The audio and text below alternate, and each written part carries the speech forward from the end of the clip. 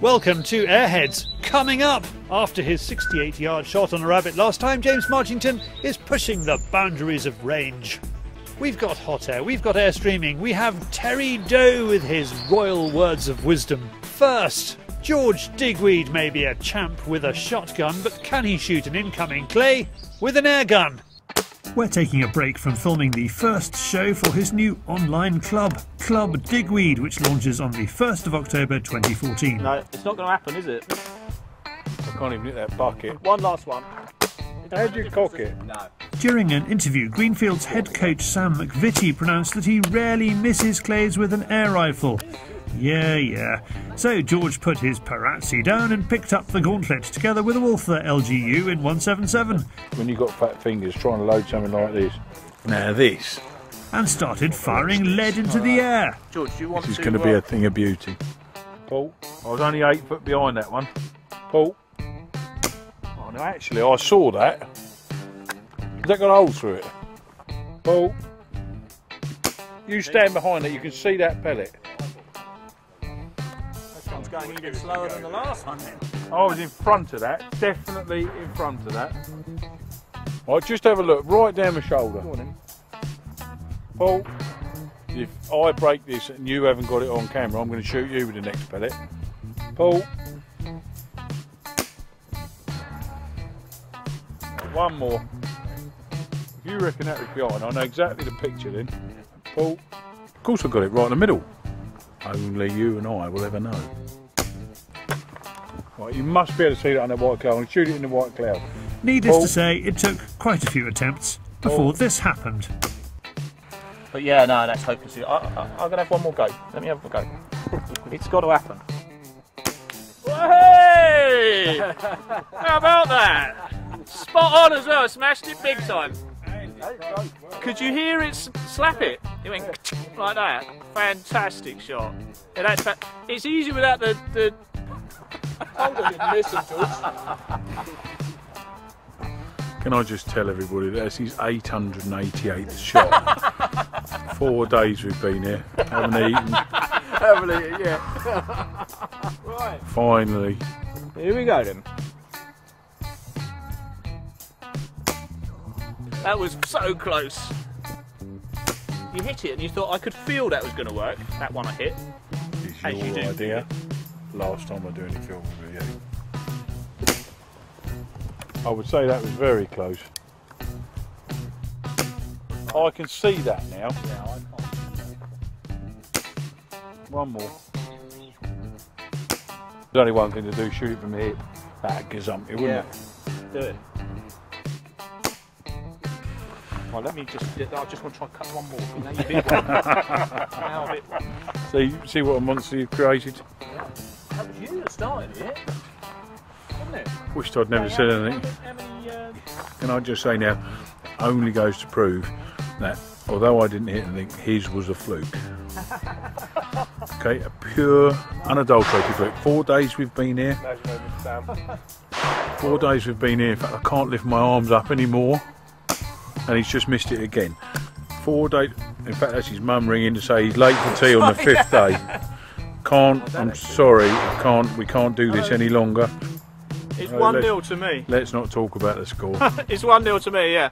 Yeah. Do you want a word with George? Do I'm 100 straight at the moment. you want a word with George? No, we don't want a word. No, he doesn't want to speak to you, Dad. He doesn't want to know. No. He's had it. He's off that I've beaten him. Yeah, 1-0 to me. We've only fired 100 pellets each, and it's 1-0 to me. Yeah, no, it's hopelessly difficult. Sam strikes lucky again. 2-0 to Sam. For more information about Club Digweed, the offers and the tuition and training tips available to members, please visit georgedigweed.com. And for more information about the Greenfields Shooting Ground and the Canterbury Airgun Club, go to greenfieldsshooting.co.uk. After me shooting this air rifle for a long period of time, I now know how James Brightman feels. Thank you, George, and well done, Sam. Let us know if you've had success hitting a clay pigeon with an airgun pellet. Now for a man who couldn't hit a serving dish with a banjo, it's David with HotAir. This is HotAir.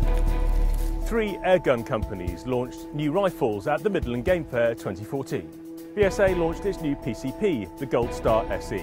Based on Roger Late's competition gun, it has a fully adjustable stock, new regulator and BSA's 6th generation of multi-shot magazines. The recommended retail price is £899. Plus, following the success of Daystate's squirreling model, the Red Ranger, comes the Forester. Based on Daystate's Wolverine C-Type and the Huntsman Forester, the Wolverine Forester is a limited edition rifle, designed in conjunction with Tom Forrest, who works closely with Jerry Moss. Prices for the rifle start at £1,600. And Air Arms had its HFT 500 model on display. Portsmouth Gun Centre is selling one on the Gun Trader website for £925. Chinese shooters have set a new world record in the 10-metre air pistol at the Asian Games. The Chinese trio won gold with a combined tally of 1,253.8 points, a world record under new shooting regulations. The Queen's Swan marker has asked for air guns to be licensed. It comes after a cygnet was shot and killed at Windsor. David Barber, who carries out the annual Swan Upping or population centres on the River Thames, wants tougher controls on the open sale of air guns.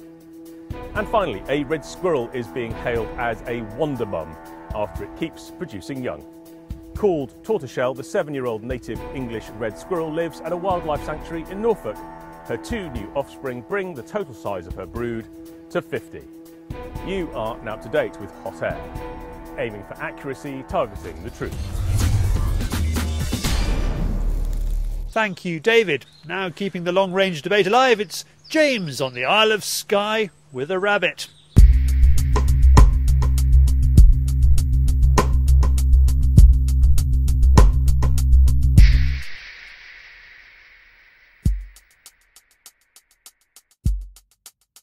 Last time I was hunting rabbits on the Isle of Skye, and I took one rabbit with a long headshot at 68 yards.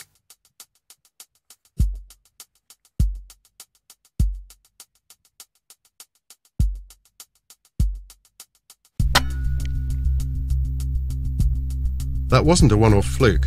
I've had quite a few long-range rabbits recently, most of them headshots and all cleanly killed.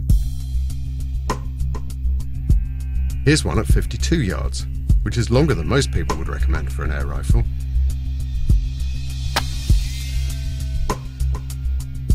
I'm using just a regular 12 foot-pound 177 airgun. This is a BSA Scorpion SE, a pre-charged pneumatic. I've proved it has more than enough power at that range to produce a clean kill. The difficult part is to place the shot in exactly the right spot, in this case the rabbit's head.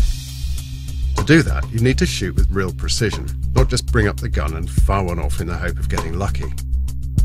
I like to get a good low prone position so I'm nice and steady. Then I use a heavy beanbag under the forend for a really steady rest. This one's filled with dried rice. With my left hand, I make a fist under the toe of the stock to hold the gun rock steady. If I need more height, I can always slip something under my hand to raise it. I've set up overlooking this field that's popular with rabbits. Now I'm going to use my laser rangefinder to map out the distances to landmarks like this post and the edge of the rushes.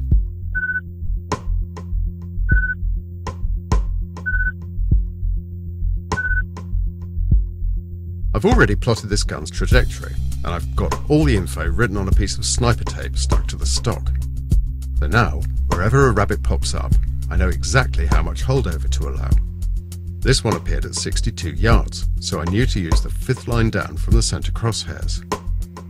Now it's just a question of aiming and releasing the shot as carefully as possible.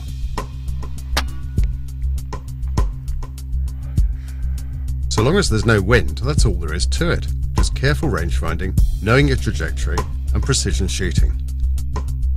Using this method, I've had several rabbits at ranges from 50 to 70 yards.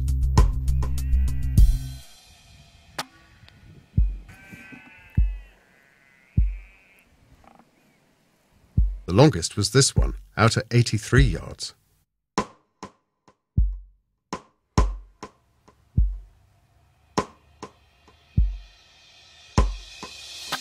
It took a couple of hops and dropped dead just out of shot, hit through the neck. Of course, wind adds a whole new dimension. At these longer ranges, a bit of wind can drift your pellets several inches, easily enough to cause a miss. But that's a whole different story. I'll look at that another time.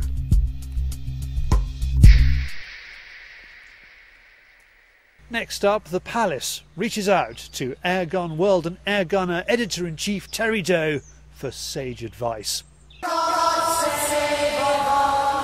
Terence Clearwater revival. One of one's ancestors died of a surfeit of lampreys. Tell one, how many squirrels do you eat in a year?